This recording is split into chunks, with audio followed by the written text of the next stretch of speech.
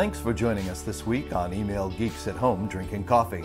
Join your hosts Chris Marriott and Paul Schreiner each week as they talk email marketing, life, purpose, faith, but mainly email marketing.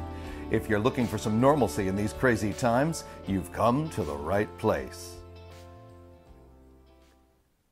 Welcome to Email Geeks at Home Drinking Coffee. We're still at home and we're still drinking coffee. My name is Paul Schreiner, and with me is my friend and colleague, Chris Marriott. Look at that. It's so good.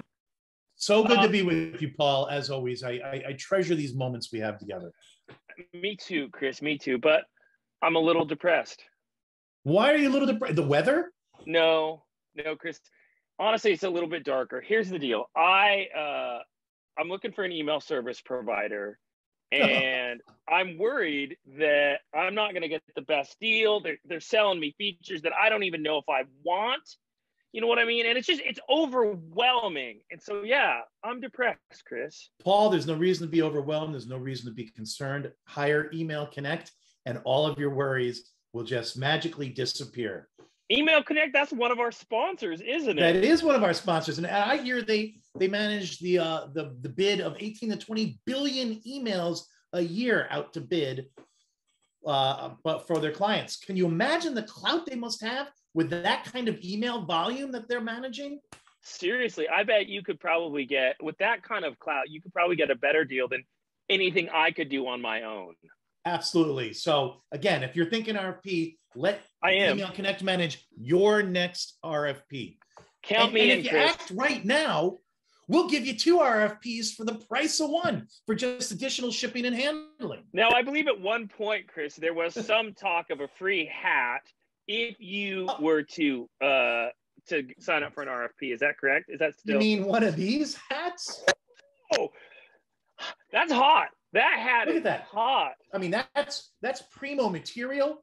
Primo material, the logo, gorgeous right there in front. Yes, I mean, free hat to anyone who signs up for an RFP. This is amazing. This is honestly, I came in so blue, and now I'm feeling really. Yeah, I'm feeling good. I'm ready. I want one of those. But you know what, Paul? We do have another sponsor. This is beginning to sound like an infomercial for Email Connect, and I'm sure our fans aren't here to hear that. Or are you? No, they're not. They're not. They want to hear the guest. They want to hear about the guest. They want to hear that Audience Point is a sponsor. They want to hear that ListFit, this is amazing product that they're an launching, amazing product that they're helping brands get 400% reactivation rates, and they want to hear about all of these sort of sick and fantastic ways to use data to make their email programs better. Yeah, they want to hear that, right? But what they really want is they want to hear about our guest, right? They want to hear the stories. They want to hear all of the magic that our guests bring. And honestly, I think this is a pretty great one.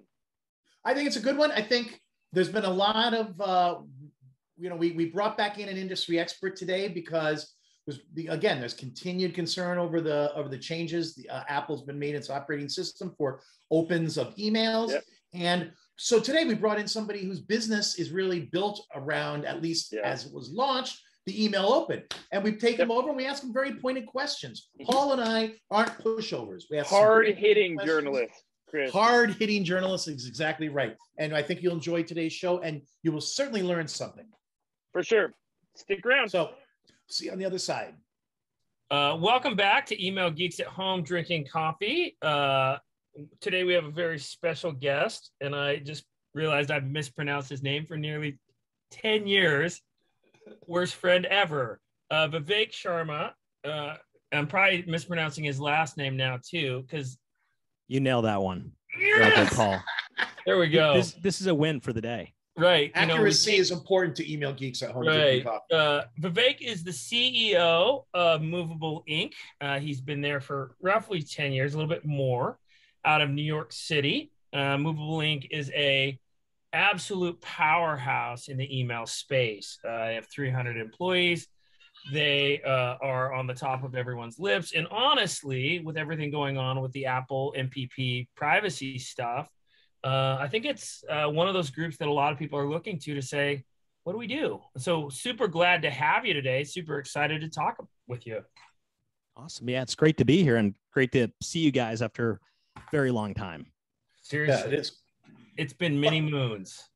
But Oh, before we get into, where are you exactly? It looks like you're in a It's my prison cell. Turkish prison or something. Yeah, like it that, is. That's right. It's solitary confinement. The windows down. It is what it is. No, at home, sneaking away. Because I mean, we're kind of in that hybrid space still, where we're a little bit in the office, a little bit at home, and there's just kids underfoot. And so, where can I go that's quiet? Today, it's the room. well, and if dullness was the theme you were shooting for, Paul, you nailed it. Because I mean, that's my goal, Marriott. Whatever I can do.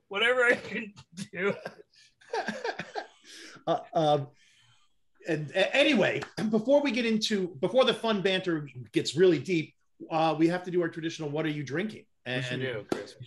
We'll start with you, Paul. Yeah, Chris. Today I'm drinking Mean Mug. It's a local Chattanooga coffee roaster. But you're gonna think less of me because it's decaf. Because we're actually filming this in the afternoon, and man, being old sucks. That's what I'm gonna say. All right, Vivek. I didn't get that. So close, Marriott. I don't want to use his name. I'm going to get it wrong every time. I don't want to. Hey, you, what are you drinking? I almost forgot about that. So I had my bottle next to me, but I poured it into a mug. I've got nice. Grab the kombucha in the fridge. It's a roseberry kombucha. Nice. Pro kombucha. I love kombucha. That's my go-to in the afternoons. Totally. I was, and again, as Paul's already said, we're afternoon recording, so I'm not drinking my Santo Domingo coffee, though I had quite a few cups this morning. I'm reduced because of Hugh. If you're listening, we had Hugh on, CEO of Ugly Drinks, or in an earlier season. I'm on back order. I've got 2 cases that have been delayed forever. So I'm actually drinking LaCroix. Ugly Hugh's not going to be happy. Ugly Hugh's going to get ugly with you. Well, Hugh, please get your inventory backlog fixed and get those delicious beverages to me. So I didn't realize you're a millennial, Chris. You're see, that's my whole reputation is going to be my whole. We had LaCroix around the house for years. Because my wife and my stepdaughter drink it. You can only text Chris because he won't answer his phone. That's right. And even if you text, right, if you call me, I'll be irritated with you. It's like, you dare call me on this phone? Yeah, text me first. Anyway, I could go on and on about LaCroix, but let's get back to the interview with him. There's lots and lots and lots to talk about. And honestly, Vivek, it's been a long time. I've probably been more conferencey right before before COVID, before the pandemic hit, but I think you kind of stopped coming. You have people that go to them now. Is that right? I think I was on the road a lot, and I had kids I wasn't seeing a whole lot. And it turns out my team is awesome, and it was a chance to get them out there. And so, the early years I was doing the circuit and, do the conference, do the pub after, hang out with you guys. Right. And, since then, it's been a few years since I've been out there, and, if I'm presenting, I'll probably go, but we've had a great team. So probably Allison or Adam or others on our team, you've seen out there a little bit more. Sure. Well, and so glad to have you on, get to reconnect. I guess that's where I'd stay. I know that people who are listening, watching, participating, Movable Ink is a giant in the industry, and that's not to sort of blow smoke at you, but more to say, I think because of that, I think there's a lot of people that want to hear your perspective on what's going on with Apple, with the Pixel. We could get into the technical detail. I'm guessing most folks who are probably participating in this episode kind of have a general gist. What's going on is Apple is sort of pre-fetching pixels on their iPhone device when you're using iOS, and there's still a lot of sort of secrecy around it because they didn't really publish anything like, hey, here's how this works. It's been a lot of just observation and a lot of sort of like discovery and reaction response. So why don't we just start Love to hear your take on this, Vivek. Well, let me jump in there. And Paul, nice going right to the, I thought we were going to, gradually get to the meat. Way to take the focus off, Chris. We're hard-hitting journalists. And well, hard-hitting you are. And I think the key question here is if your platform, and you were the leader, you were the first one, groundbreaking, before anyone thought about it, 2010. I used to call it adaptive content, or open time optimization is now, I think, the fancy term people use. And you were a great example of innovation being brought into the email marketing industry by third-party vendors.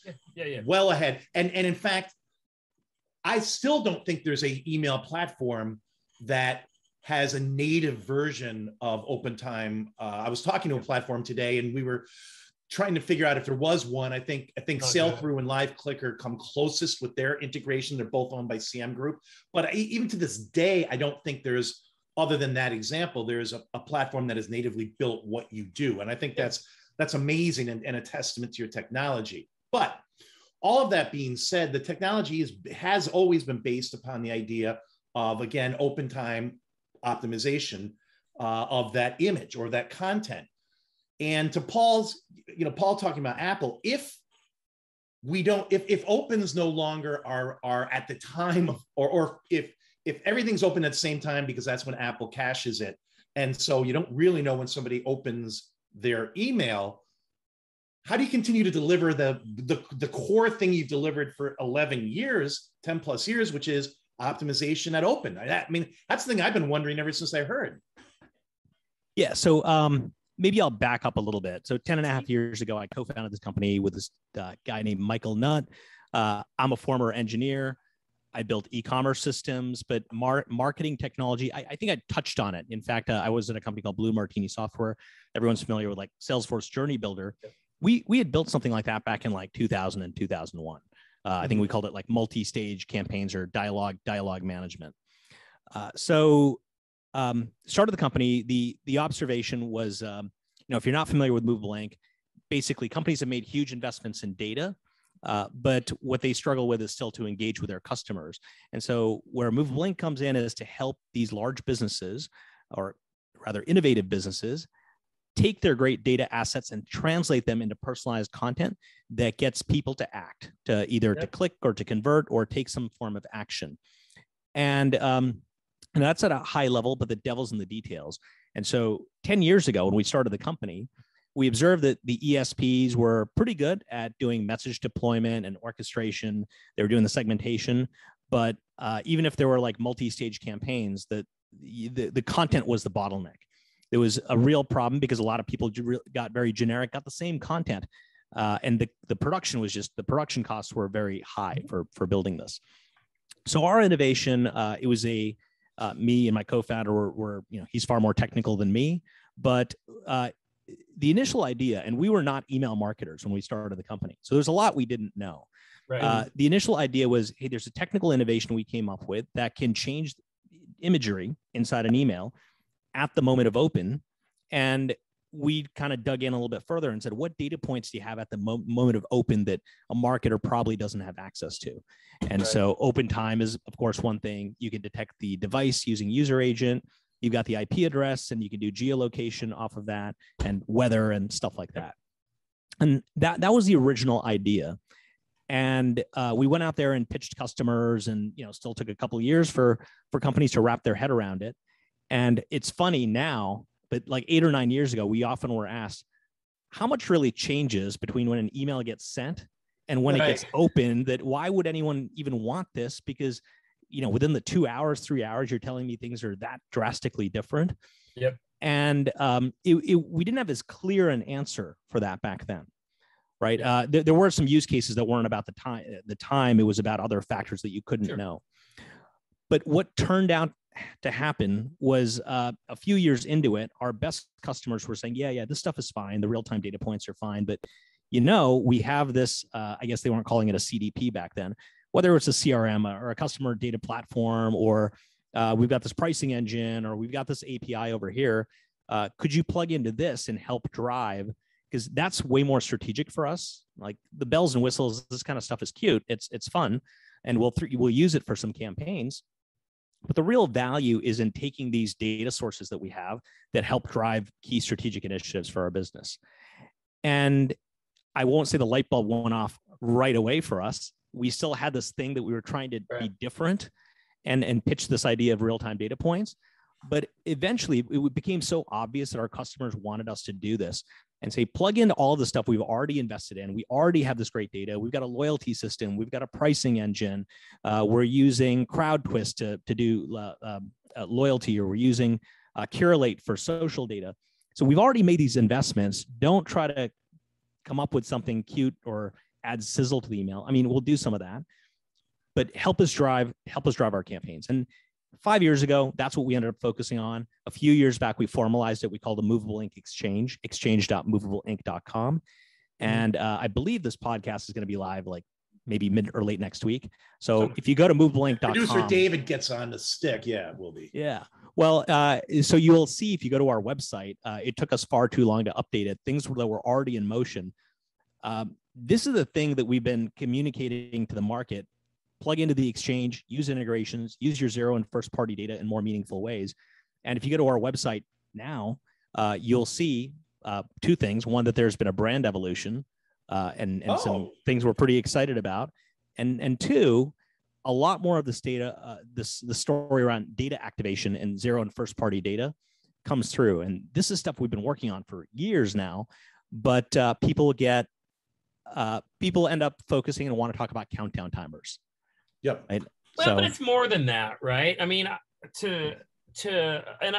understand the position Movable Ink's in, because we're not that far off at audience point, right? What you need to do is focus here. Let's focus on the things that we have, not on the things that we're losing. So that's not lost on me at all. I guess I'd say it's more than just countdown timers, though, because, I think your technology has evolved in a lot of ways to like real-time package tracking, right? Things that tied into your inventory for pricing. So when you open the email, it says, hey, save 20% on your thing, and here's how much inventory is there right now. I mean, that's got to have an impact. Will it not? Yeah. So even the countdown timer thing, it's not just that we want to talk about. We've a lot of these real-time elements that we call them contextual elements that you talk about. It's funny because we've tried to move the conversation over to these other topics for years now. Right. And there's almost an eye roll moment that happens with some of our client services team when someone's like, that's cool, but perhaps not as sophisticated a client, but I want to put a timer in my email. Right. And it's like, we know how this is going to play out. We've done this 1,000 times. We're going to come back here 3 months, 6 months from now. The results won't be there, and we wish we would have had the fundamental. And so, in fact, we've been screening our clients and helping them build what we call sophisticated use cases for a few years, and saying we're not going to do that thing. Maybe we'll do it, but we've got to focus on the things that drive your business. Now, to your other point, yes, it's not just about countdown timers. You mentioned the inventory data, or I've got package tracking, and there's information here. Lots of amazing stuff. Yeah. So one of the first things we did is review a lot of the APIs that drive the use cases. And as it turns out, although an API can be called real time, what happens, the data that sits behind the scenes is usually not real time. And I'll give you an example. There's a large financial services firm that builds a completely personalized list of offers for every single individual. And this is very central to their marketing. And we figured, well, there must be impact here, right? There's kind of a triage, like which use cases are really impacted. And as it turns out, that updates once a day, right? Every 24 hours. Inventory levels aren't down to the number. Rarely do you find that. There are batch updates that happen in backend systems and things like that. So you'd be surprised. You think there's a kind of a real-time component to a lot of these, but the reality is the data is the stuff behind the scenes that isn't quite there. And the question to ask is really what at the heart of this is, how easily can you access all the different data sources that sit around your business? Can you compose them and generate content that is unique? Can you make the workflow super simple? So something that might have taken, the planning cycle used to take weeks and months in advance, right? If you think about what the level of work that goes into an email campaign. So comparing that with how much effort and post send, you eliminate the weeks and months. This is completely built to be automated, and post send it generates at some point. Right. And some of the data we're seeing indicates it's actually a little bit closer to the time that people open it than one might think. Yeah, I mean, the stuff we've done recently, research, we're seeing, like we sent a batch test campaign out. We saw the prefetch 2 hours after the send, right? And then again, 26 hours later. So there's still a lot of questions around this whole tech. So what we know today is going to change tomorrow. But here, I'm just a simple suburban boy, but help me understand what, and I get what you're saying in terms of APIs and real-time data and accessing all these data sources. And I agree, that's great stuff. But how, in a world where nevertheless, they're all going to get the same content, it's no longer when they open it, it's when it was cached.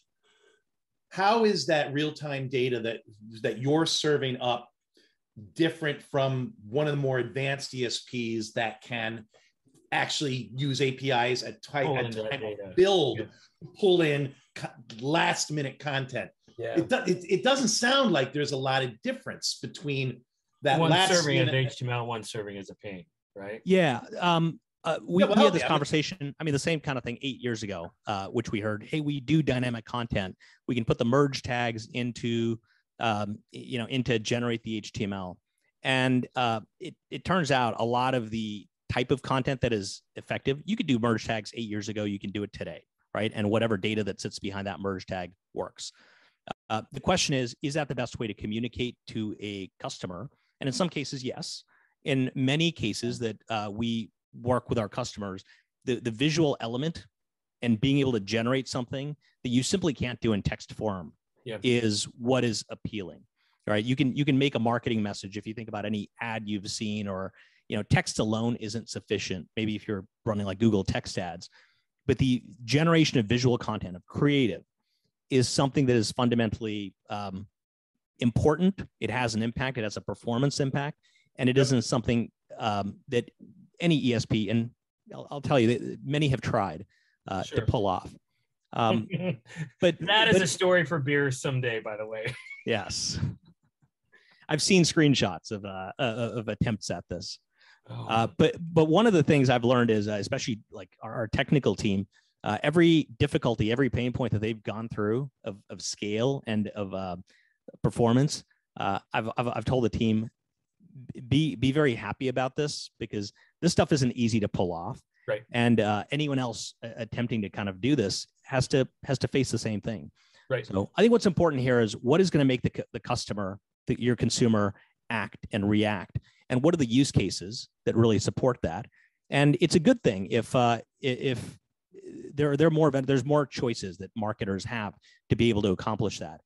Unfortunately, we're the ones leading the way right now, and we're not standing still. So just to give you an example, email is still really important, but there are other channels that visual content is equally important. So mobile, I'll give you an example. Just last year, we launched into mobile. So mobile push notifications could have rich creative inside it. In mobile app content and there's a message inbox.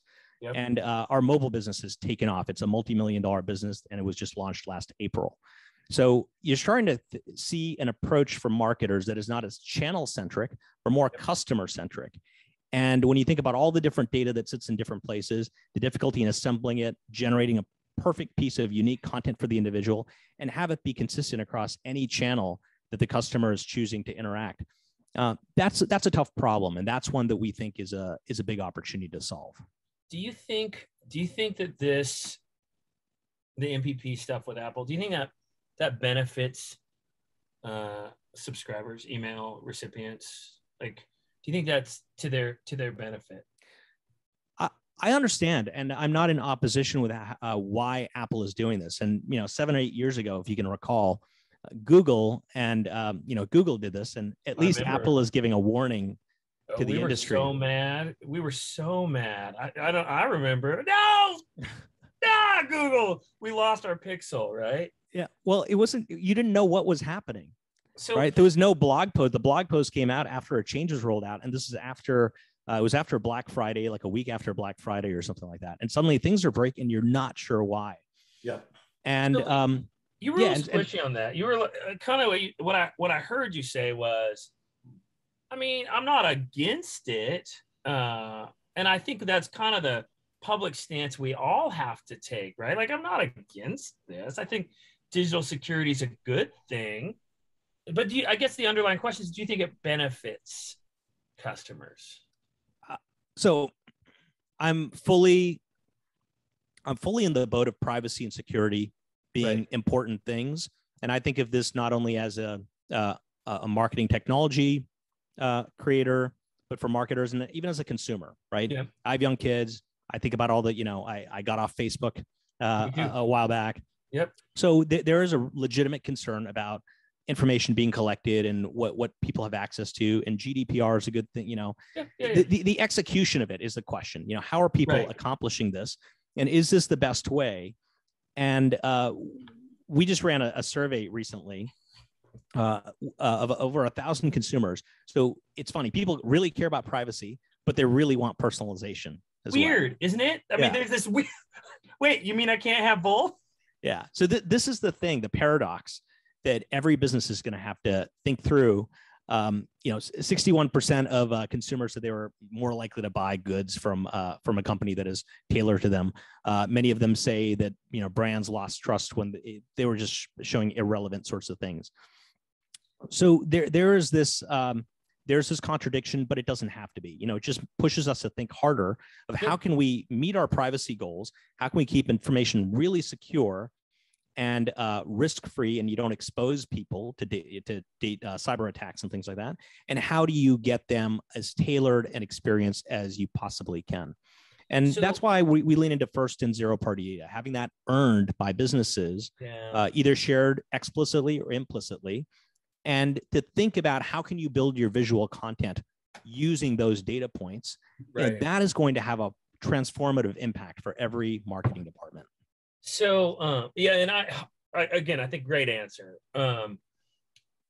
I think that duality of sort of wanting digital security and being advocates for it. But again, at the end of the day, the folks that we represent, the marketers, they're being gauged based on the revenues that they're generating, right? And as much as it's really nice to sit back and go, man, we're protecting the data for our customers. When people lose jobs because revenue's not flowing as much, it gets real, right? And so kind of, I guess where I'd like to take us is not necessarily so much that, but sort of into that a little bit more, which is who's speaking for the marketers now? In that, because at the same time, right? I think there's a couple of natural conclusions here, right? Either A, people are just going to kind of lean into it, be like, we're going to get smarter, and they will, right? They'll get smarter, and they'll come up with new ways to use movable ink to drive and sell more product. But I also think what I see often happening is people just hit the send button more, right? They're just going to hit send, and it's going to drive fatigue. Yeah, look, the email space, it's an illusion that it's been the same for the last 20 years. We've seen this change from text to digital to images not being enabled and then suddenly being turned on. Every step of the way, there's been deliverability, how that works, and having to talk to the different ISPs and then weighing engagement instead as a way to factor that. Every step of the way in the last 20 years, email has evolved and marketers have evolved. And if anything, I think we've gotten better for it. Things have gotten more personalized. We're probably the most mature of any channel, any direct response channel to consumers in the protections and the kinds of things that happen. So this is a good thing. And I think this is good for the long-term health of email as a channel. That said, and yes, all for privacy and security, and we have to help marketers find a way to still communicate the best attributes of the product, create something awesome, and help them tell their story effectively to every individual uniquely. Right. That said, I am concerned that we have, kind of a duopoly here. Google and Apple. Email is supposed to be an open protocol. Right. It is, protocol level. It's supposed to work a certain way. And, kind of like the browser wars back in the 90s, where Netscape was doing a thing and IE was doing a thing and they were breaking from standards. It worries me that a couple of companies have undue control and influence. And we should be a little bit concerned about that, about open protocols falling and walled gardens. I appreciate some of the things that are happening. I understand it's a challenge for marketers. I think we'll be better for it. And I'm concerned about big tech at the same time. Right. And that's where I was hoping you would go. And Chris, I'm sorry, I'm totally hogging the conversation. Chris is like, damn it, Paul. But no, I was kind of hoping you would go there because it's not as simple as we like to state. Let's just be more secure. I really do think that you're right. There is this duopoly, whatever, where big tech is like, now we're giving all of our data to Google and Apple, period, right? And let's just hope that they're secure with our data. I don't think that's better. So Movable Ink, you guys, again, you're a big player in the sort of non-ESP. In fact, I would say the biggest player in the not an ESP email space. You think that's fair, Chris? I could toss validity potentially into that mix. Yeah, I would too. Tomatoes, but handful of big ones. So I'm curious, have you guys had conversations with Apple? I would guess you guys more so than, Audience Point or Email Connect could have a seat at that table with them. Have you guys reached out to them? We have not reached out to Apple. I will say years ago, we were a much smaller company back then, when in 2013, we reached out to Google. This is like funny. A lot of the ESPs I talked to were like, Google's not going to listen to you. Right. They've got this kind of opinion of things. And, a few months of searching, even finding the product manager responsible for Gmail was a challenge. So we found the person at Gmail. We found the person at Yahoo. Yep. And what they had done was kind of broken. It was a very poor implementation. Again, some of the same conversation that's happening now, Google had gone through, and they were trying to protect privacy and security. They were caching things, proxying images, masking IP address, all of that stuff.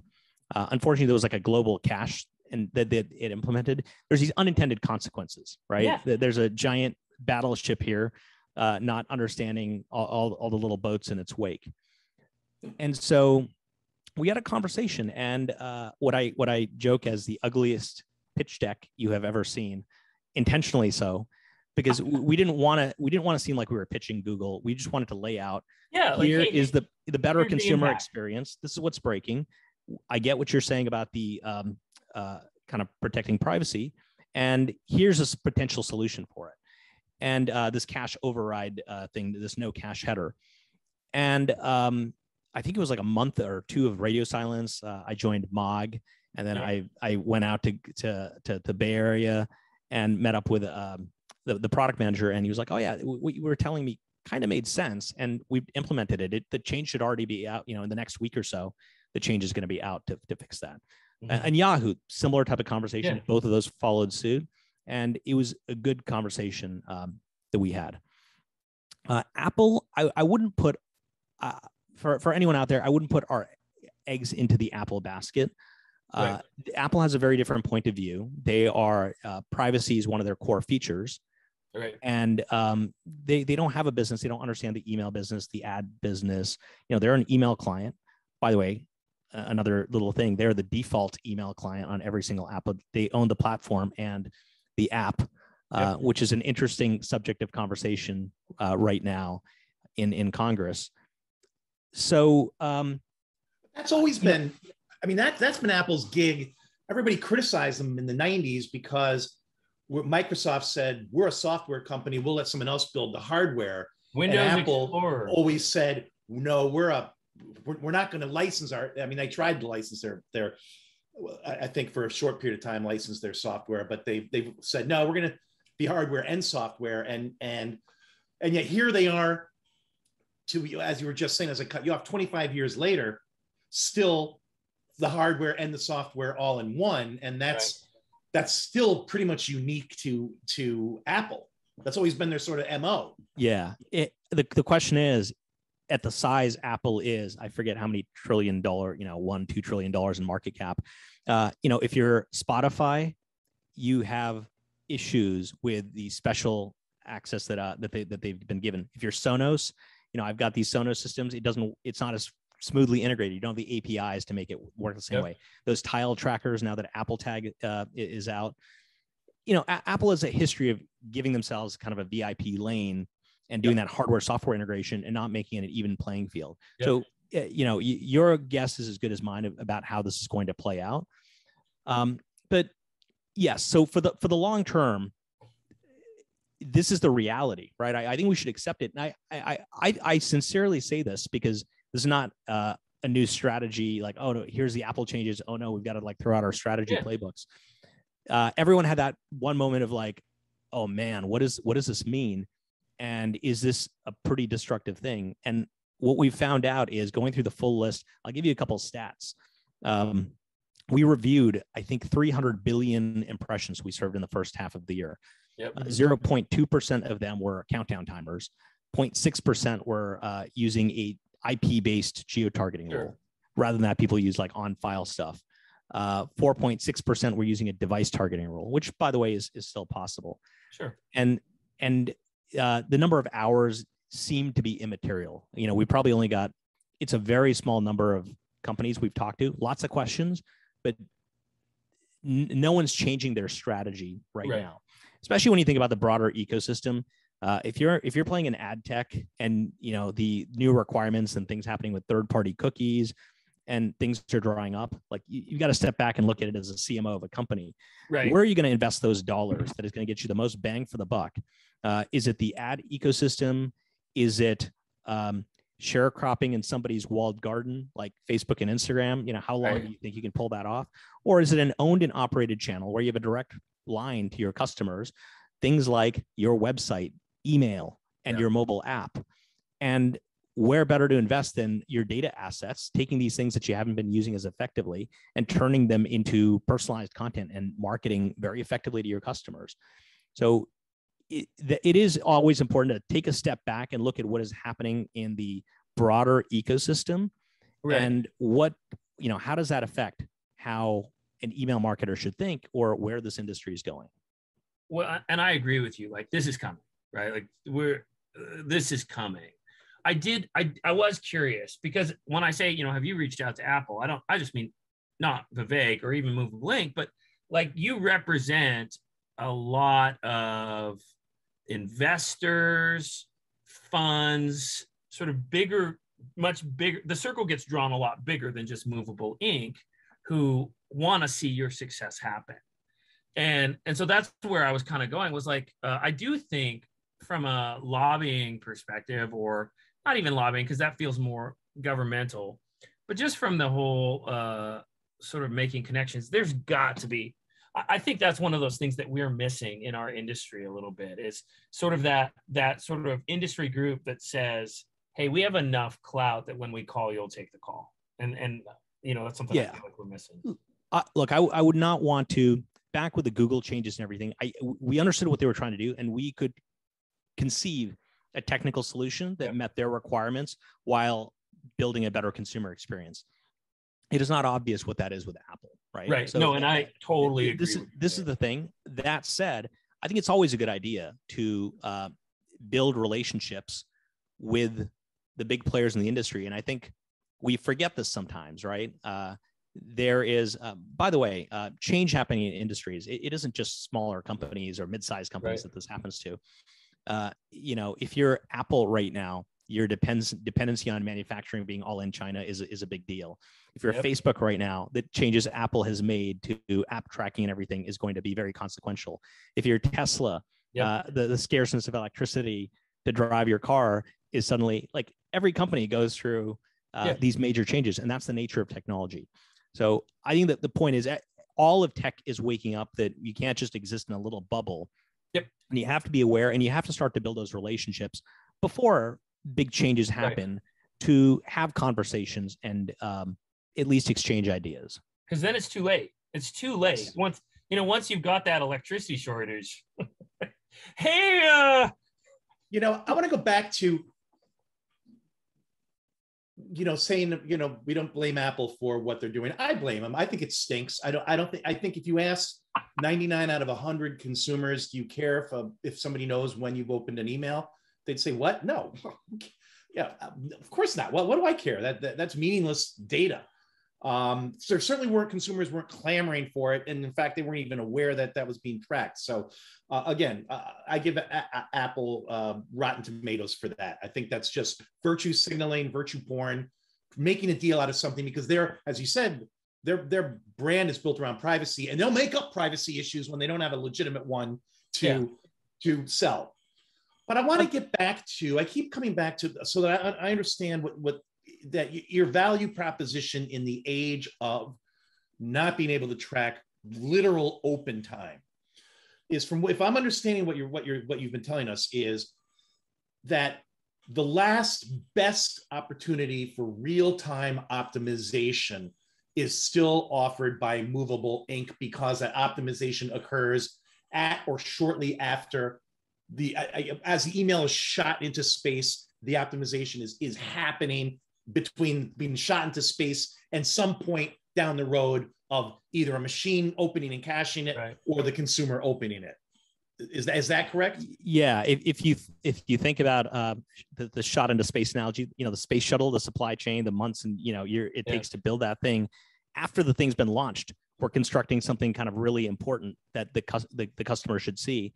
And in terms of data points, there's probably 500 data points every company has. The time that something is opened, or the IP address, when pale in comparison to all of these other things that are more fundamentally driving their business. Yep. And that's the big thing. It's the shiny thing to, real time, it looks like it changed. But if you really get into what drives impact, what has meaning, what is going to move the needle for your business, it's these data sources, all the things that we're plugging into the movable ink exchange, and the assembly of it, the construction, the personalization, the million unique pieces for a million unique people. That's the hard part, and the thing that marketers are passionate about have seen real value driven from. Mm-hmm. Got it. Yeah, I think everybody wants that just sort of add water stir, right? Like, I don't want to do the hard work of marketing. I just want monies coming in. I mean, that's what we all want, right? And you're saying the hard work's still there. In fact, anything, it exposes that need more. Yeah. I mean, if anything, I think it's important for email marketers to think not just about changes like this, but how is consumer behavior changing, right? I know people keep saying email is going to die, and that hasn't happened. But the rate at which new technologies are coming out, right? If we're wearing augmented reality glasses, or we are, audio kind of interfaces, like there's a lot of new things that are happening that are still incredibly important. And I think it behooves email marketers to think about where things are headed, and not just assume the next 10 years will look like the last 10. Well, part of the problem, Vivek, and I'm curious your take on this, is there is a bit of, because it's open standards and we all have these email clients based on HTML 3.2, innovation in this space has been very, very difficult, right? Because, hey, you can slice up your images, you can put in dynamic content. You want something super interactive, you've got to learn everything there is to know about CSS and hope that the browsers don't change a bit, because it's gonna break eventually, right? So, and the cost to put sort of that dynamic stuff together. We've tried launching things like AMP for email and different sort of technologies, but to your point, things have changed substantially. But I might also counter argue that and say, but they haven't, right? I feel like if you look at sort of the security of email, it's still atrocious. Like, that hasn't improved, right? Like you can trace out routes and monitor email because it's not being sent on secure channels, right? To everything from, like, we can't really do anything cool and dynamic in email, or as much as we'd like to. When does that change? When do we get the mail clients to open that up a little bit.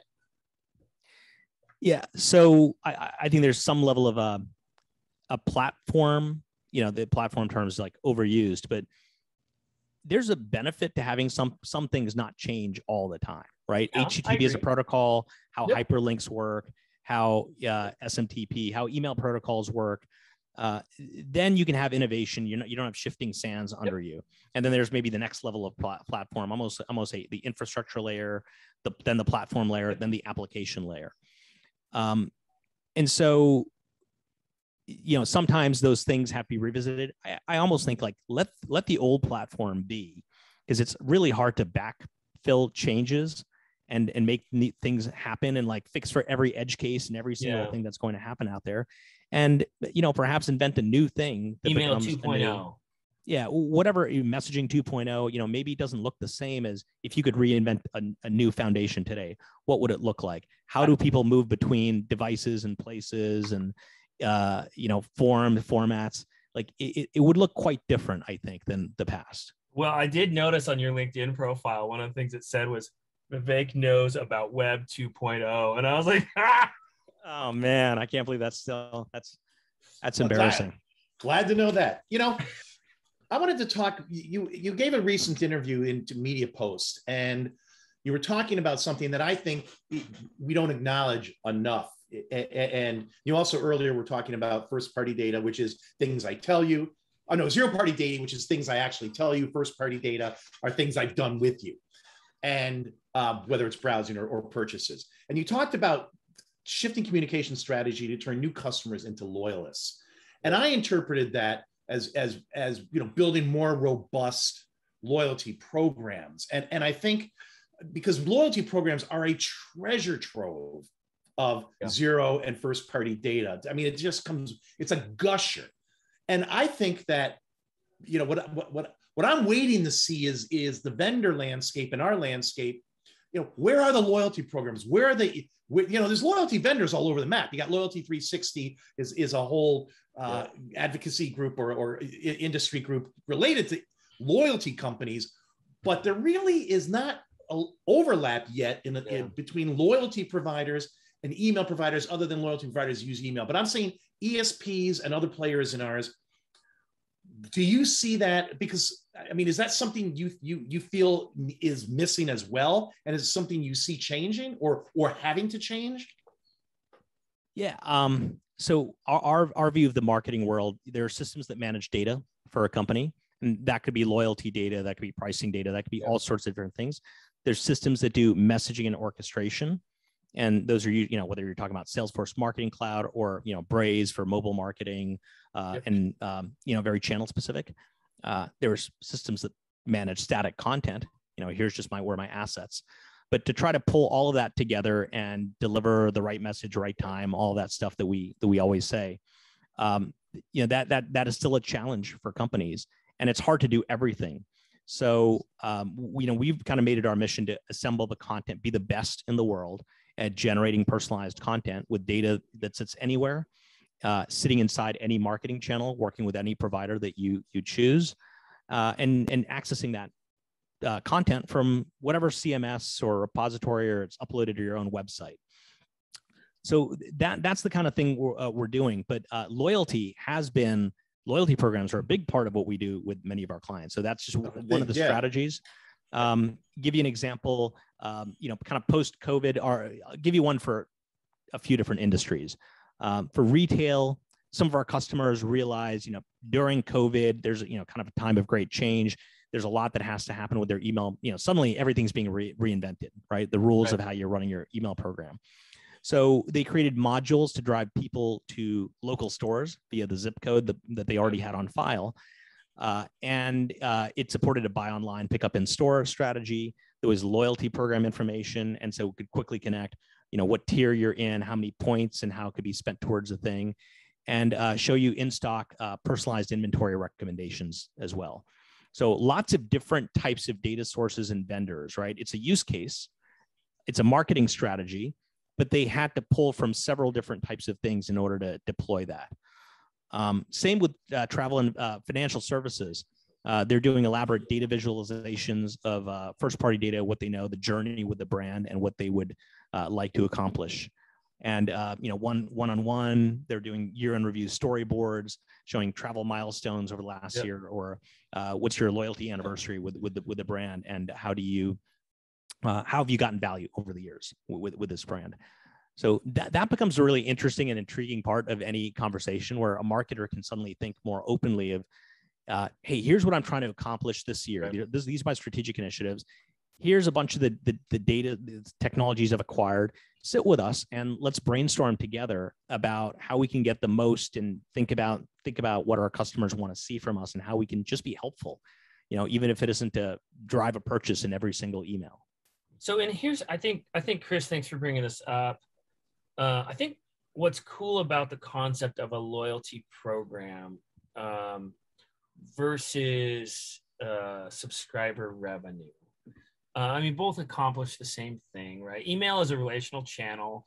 I have a relationship with you. I sent you email. You know my brand. There's a brand story, a brand relationship, all of that stuff, right? And that's fantastic.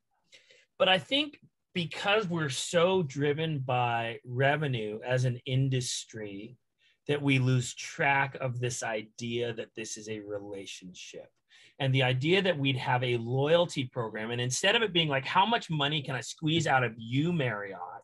I look at you and I say, I want to celebrate our relationship, and I want to build that loyalty, right? Where that's the focus and the emphasis. And instead of it sort of what water falls out of that, loyalty is, I'm going to buy your product. I'm going to be your brand champion. Like, all I drink is Mean Mug, right? Because that's, whatever it is. But the point is, I think that's the beautiful thing about the email channel that I think a lot of us are missing when we're just driving bottom line. Yeah. Lifetime value. Yeah. Right. So there can be metrics. There can be other ways. People don't like just the soft and fuzzy, I'm just doing things to do things. But the financial return on every email send shouldn't be the only thing that you're focused on. And it's very easy to fall into that trap of like quarterly goals and what do I have to accomplish? But we have to think about the long term, because if someone checks out, if they disengage with you, they go shop elsewhere, that's a big loss. And there's a lot of fast, D2C brands. There's a lot of really savvy companies coming up that really get this, and are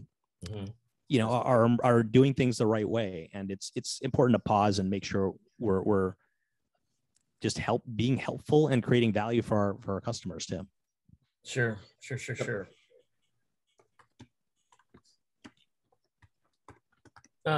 So other questions? I know we're probably running near the end of time here with you. So I want to make sure that, Chris, I've occupied your time substantially where I over. You're a tech geek. I know you get very excited. Honestly, when we can start nerding out, that's where my jam, I show up. I'm like, it's time. Paul's gotten bored in that jail cell. He's been looking to talk to people and anything, honestly, exactly. Anything. We get an hour in the yard every day, and that's it. Again, I think it's, the people who drive innovation, and I got a lot of friends at vendors, and a lot of product teams at vendors. And what I've seen is that a lot of the innovation in our industry, and you guys were first mover, not the first mover maybe, but a first mover. We've seen a greater proliferation of it in the last 10 years. But innovation in our industry still comes from scrappy third parties who focus on one feature or function and deliver it and integrate it. And eventually I've seen in a lot of cases, either the ESPs then develop native capabilities or they buy and integrate these third parties. And I think your contribution, just as demonstrating that innovation can happen in third parties, is happening in third parties, and is important. There isn't an RFP that I issue, or requirements document that I issue, where your name isn't in it. Not your name, but your company's name isn't in it. Can you do adaptive content, which is what I've been calling it. Now I understand again. The kids are calling it open time optimization. But there isn't an RFP requirements document that we have that say, Can you, do you have integrations with Movable Ink? How many integrations with Movable Ink? So, I just want to say, you've done a lot of service for the industry. I know there's now a lot of competitors have come around you. And Audience Point, Paul's company, is another example of a third-party vendor doing something first, and then ESPs following by buying or building. And I think that's very healthy for our industry, because this vendors always are trying to figure out what's going to capture who they think at that time may be their audience, and oftentimes that's a C-suite. Yep. Third parties focus on the practitioner, and I think that's the huge value that companies like Audience Point and Movable Ink bring to our industry. It's the lifeblood of it, and I just, there's no question here. It's my rambling. Just keep talking. You know what I mean? Just keep talking. I want to thank you. That's what we want. The whole industry owes companies like Movable Ink a level of gratitude, and Audience Point gratitude, and Audience Point too. And send the thank you notes. We appreciate them again for keeping innovation alive. So thank you. Well, two things you mentioned.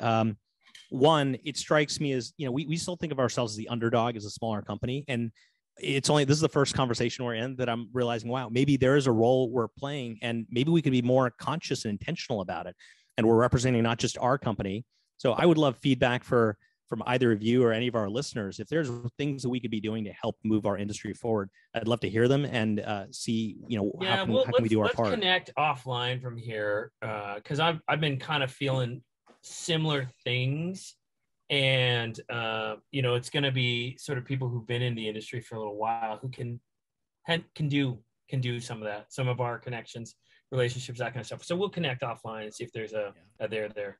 Yeah. And then my final thought on this is things aren't always what they seem on the surface. Some companies seem to be killing it, but there's deep problems underneath. Some are sleepers. You have no idea that they're doing well, and they're like taking off.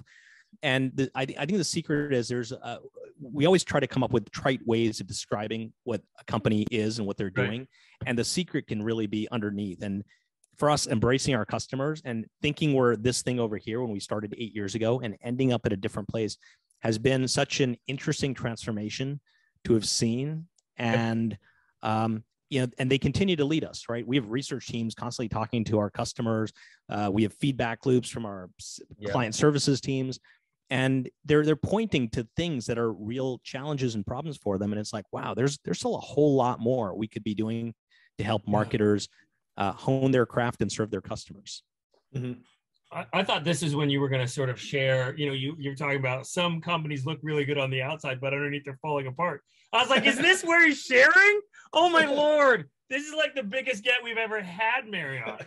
Yeah, I will share. We had the last 3 quarters in the company were record breaking for the company. So COVID, it was a crazy year, and hopefully everyone's doing okay. But that's been the surprising bounce back that we've seen, where they were record breaking quarters for us, and that's continuing. And it's like, wow, we have to. We're just trying to hire quickly enough. I think we've hired 120 people since the start of the year. Wow. Well, I'm glad. I'm glad at least somebody did well during 2020. I can say Email Connect wasn't a banner year for us. 2020, 2021's looking better. So we're happy about that. Are we doing a lightning round today, Marriott, or no lightning? No, round? I think we're retiring that. We're retiring. I think it may be time. Sorry. I think it's run its course. It's run its course.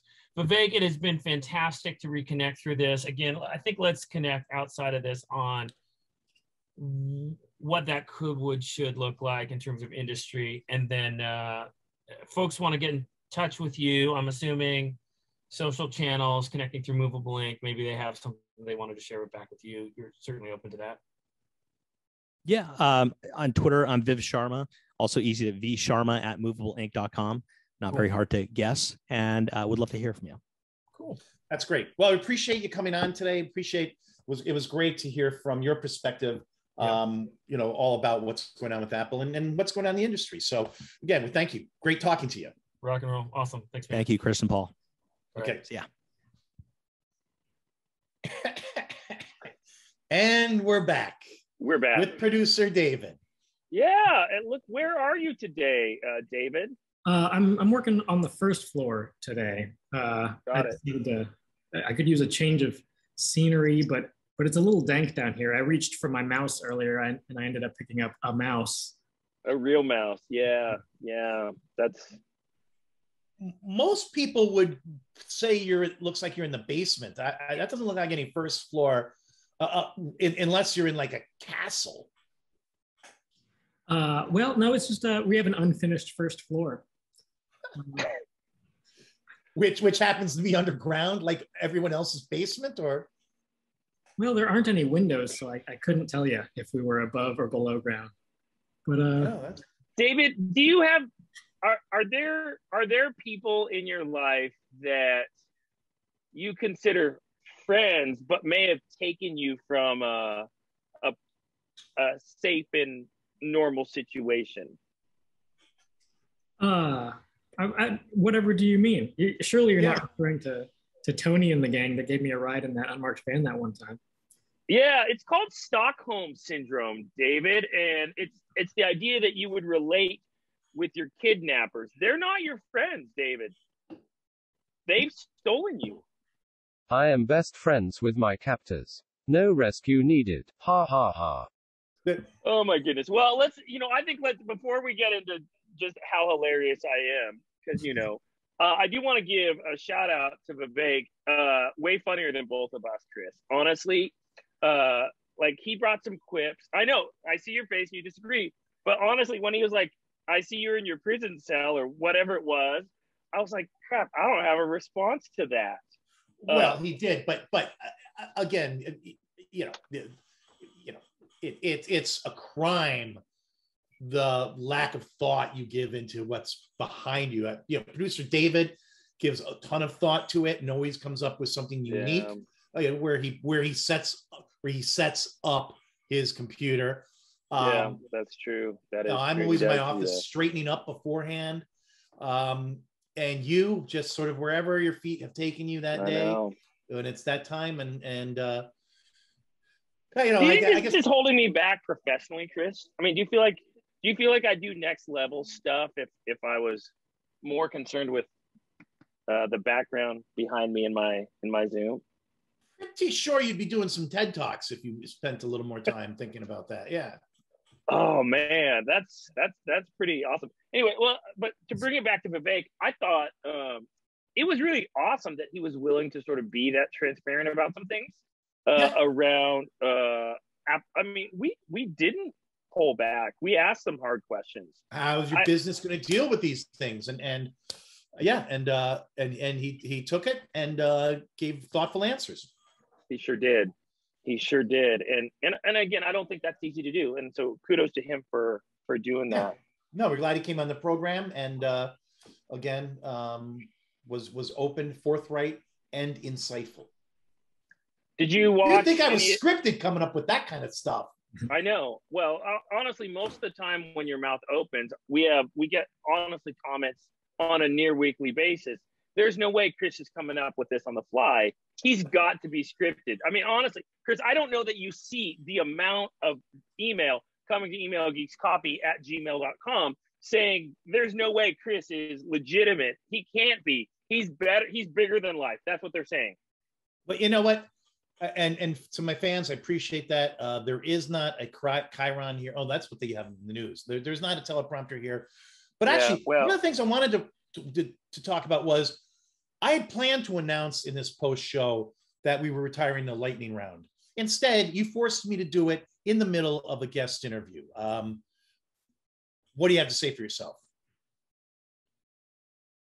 Man, I'm really sorry, Chris. I didn't realize I was stealing your thunder.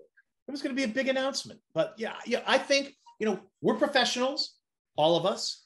And I think when a bit has run its course, we should say we're not getting anything more out of this. What do you say to the people who say, but Chris, I plan my week around your lightning round and your lack of lightning round disappoints me? What do you say to those people, Chris? Well, you know what, folks? If you want the lightning round back, there's one way to do it. Get those calls and emails into producer David and into emailgeeks@gmail.com, emailgeekscoffee, whatever. Let us know. I'm worried that the cell phone networks will be able to handle the call volume for David on this particular topic, Chris. And so you want to stress test a network, put that out there. You know what I mean? Can this stand up to the call volume? Ask if people want the lightning round. All right. Well, there you have it. David, what do you hear? What do you hear from? What are you hearing organically from people right now about the lightning round, David? Well, it's hard to know exactly what people are tuning in for, but I do know that we have at least a few million diehard fans that are listening to the show solely for the lightning round. They skip ahead. So they skip the interview, they skip the pre and post show, just that lightning round. They love the thrill of the lightning. Hey, Chris, I'm gonna put it on par with this. When you decided to stop doing musical theater, when you stopped being Cameron Birdie for Bye Bye Birdie, you had a troth of fans who that was their last day of joy. You know what I mean? I didn't leave the theater after being Conrad Birdie. What I did was I took a dramatic turn in a very depressing stage play called Dark of the Moon, where there's a rape, there's many, many disturbing things. I kid you not. I kid you not. Oh my goodness. I kid you not. And my fan base apparently didn't like to see me in a dramatic role. I mean, it would be like Tom Hanks going immediately from Bachelor Party to Splash. To what? Splash. No, that's one comedic turn after another. No. Oh, I get it. I'm sorry. You mean like from a Bachelor Party to something like The Volunteers? No. How about something like from Bachelor Party to Saw? 1, 2, or 3. Okay, yeah, I can see that. I can see Tom Hanks being really good in Saw, honestly. I mean, David, correct me if I'm wrong. If Tom Hanks is in Saw, that's a different movie. He's a national treasure. You know what I mean? Well, speaking of movies and national treasures, did you see the turn that Vince Vaughn took in his recent movie, where he plays a serial killer who changed his place with a high school girl, one of those body switcheroo things, and he goes from being the serial killer in the movie to being a girl with a serial killer inside. Well, no, a guy with a teenage girl inside of him. It's a classic comedic turn, but there's a dark side to Vince that I'd love to talk to him about on the show. I'd love to talk about the program. How much of a stretch was it to go from being a legit evil mass murderer to a high school girl?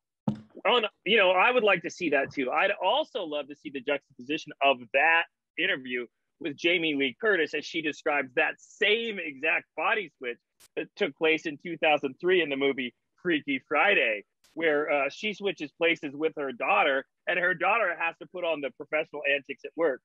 I'd love to see those two things side by side, Chris. Well, there are other movies. There was a movie where I believe Jason Bateman also switches with his son. Producer David Uniting, can you remember the name of that movie? The Change Up with Ryan Reynolds, is that right? No. That's nothing. No, it's where Jason Bateman switches with his son, and hilarity ensues, just like Freaky Friday. This is not a new. Honestly, that's the standard by which all body switch movies, I think, are probably gauged. Is Freaky Friday, Chris. So to your point, I'd love to hear what Vince Vaughn has to say about his theatrical chops. Being that we're all in the theater here, Chris. You know what I mean? The Change Up. I'm looking at. I'm just doing a little bit of. Oh wow. You know what, producer David's right. Why didn't you push back? I'm sorry. I know my place. Chris, like he's told me before how intimidated he is around you. And you put him in that position where you say you're wrong publicly in front of this huge worldwide fan base that we have. What is he to do? His idol calls him out. Seriously, how should he respond to that, Chris? Well, I'd like to see a little more pushback. The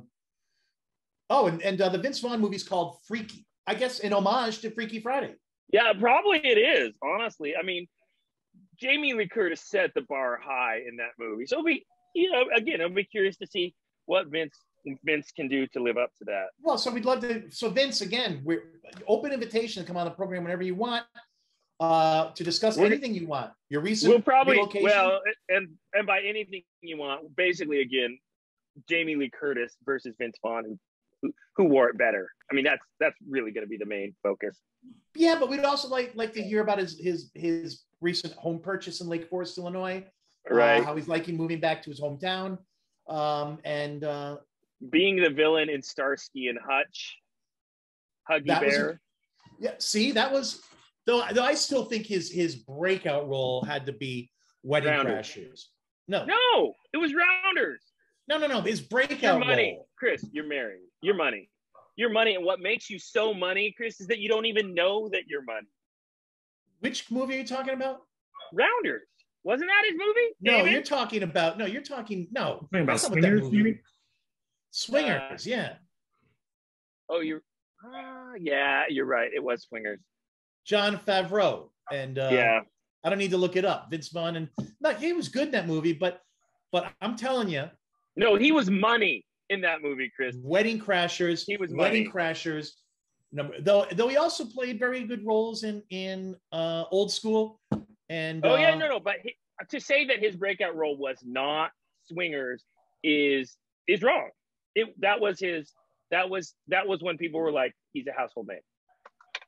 No, that was an art house movie. David, No. David, do you want to weigh in here, David? As a cinemaphile?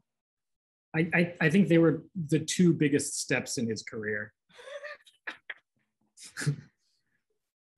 Very safe answer for producer between two. Well, that's because he's intimidated by you, Mary. By you. No, he's intimidated by you and your massive ego. What am I? And your temper tantrum. You're the Ellen DeGeneres of the podcast world. The way you treat our staff, it's a very well-kept secret. I'm the Ellen DeGeneres of the podcast world. It's absolutely true. And David, the first floor here, he was gentle when he called me Tony earlier.